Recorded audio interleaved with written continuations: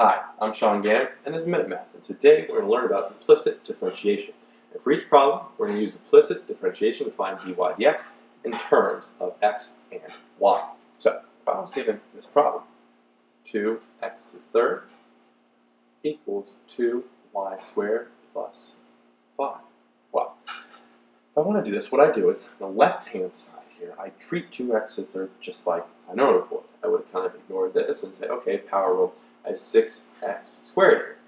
But on the right-hand side, I'm going to do the same thing with y for the beginning part. But it's kind of like, think about a chain rule here. 2 times 2, all right, the power goes down, 2 times 2 is 4. Y, we subtract the exponent by 1, so y is the first power. But now we want to multiply by the derivative of the inside part, that y. It's kind of like where the chain rule kind of similar there. The derivative of y is dy dx, right? Y is a function, so we're deriving that with respect to x, and so it's some new function, the derivative. Now, the plus 5 is pretty simple. It's a constant. It gets eliminated. It's just 0, right? Don't need to write that plus 0. So now I'm pretty much done with the calculus. I just need to get dy dx by itself. So to do that, I'm going to first divide by 4y to both sides. So we kind of divide by 4y here.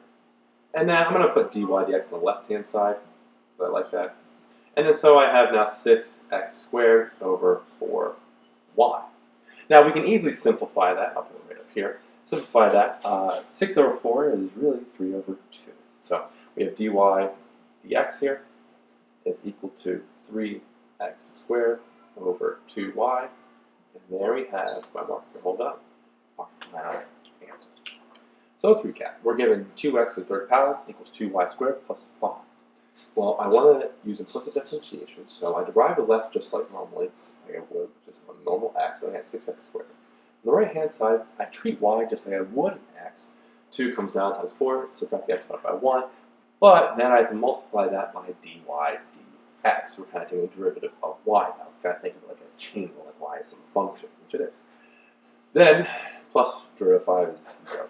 After that, all I did was get dy dx by itself. I divided 4y to both sides, and I simplified to get the final answer again of dy dx is equal to 3x squared over 2y.